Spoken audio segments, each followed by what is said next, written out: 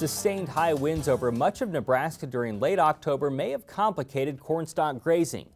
We've told you previously, University of Nebraska-Lincoln research shows the practice of allowing cattle to graze stalks can be mutually beneficial for crop and livestock producers.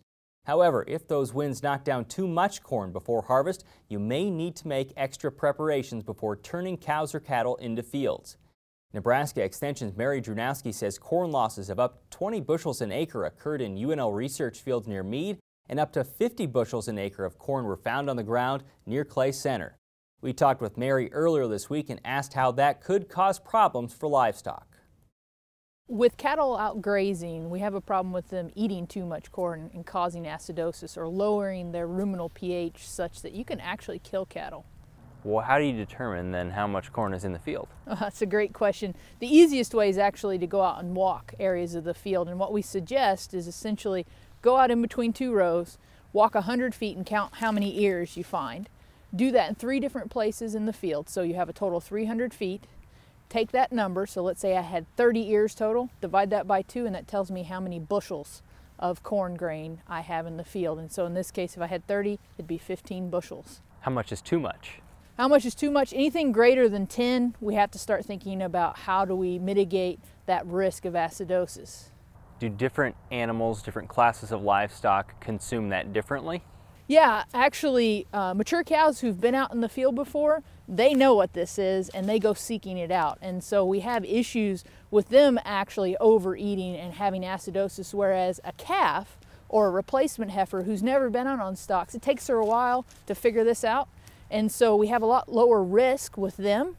Plus, with those calves or replacement heifers, there's some value to that extra energy. They can actually gain a little bit more, and so they can make use of that. Whereas, our dry spring calving cow, really she doesn't need that extra energy, and so it's really not all that beneficial for us. If possible, then should you change the class of livestock that you're putting on the field?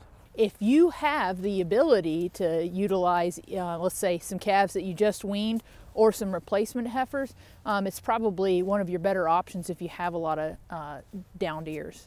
Otherwise, tell me how you can safely graze. Yeah, so unfortunately, it's going to be some extra labor. I mean, there's some things we can do if we're in that 8 to 10 bushel range, like A, making sure they're full when they go out, B, adapting them to grain before. So that means start feeding about 2 weeks beforehand and bring them up onto corn. So start at about 2 pounds a day, work your way up to 10 before you turn them out.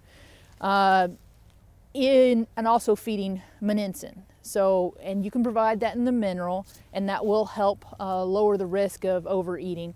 However, if we're above that 10 bushels, we're probably going to have to limit access. So that means either strip grazing or providing them access to not the whole field at once. Putting a lot of cows out is a lot better than putting few cows out. One of the things I want you to think about, let's say you have 20 bushels out there, which is not common right now with all the wind. That's over half a ton of corn grain per acre. So if I had 100 cows and I gave them access to 1 acre, they'd be able to eat 11 pounds of corn per day just in that 1 acre. So really we're looking at a substantial amount of corn out in those fields. Does anything change if you bale it? Do you need to be concerned about picking up additional ears there or anything like that? So it's a good question. Actually, I think baling it is an opportunity in that most people, they're going to go through and bale. They will pick up some ears. There will still be some ears on the ground, but you'll pick up some of them. Most people that are going to feed that are actually going to grind it up, and so it's going to get mixed in. It'd probably provide a little additional energy, but there's very little risk of overeating. The final question, perhaps maybe the most important, is there a price adjustment if you're going to be grazing on land like this? That's a great question, and to me, there's pluses and minuses to this downed ear situation when it comes to grazing. The plus is, yeah, you have some added energy out there. The minus is we have a lot higher risk, and we're going to have that higher labor because we're either going to have to limit access via time or limit access by extra fencing. And so to me, I think it's really a wash.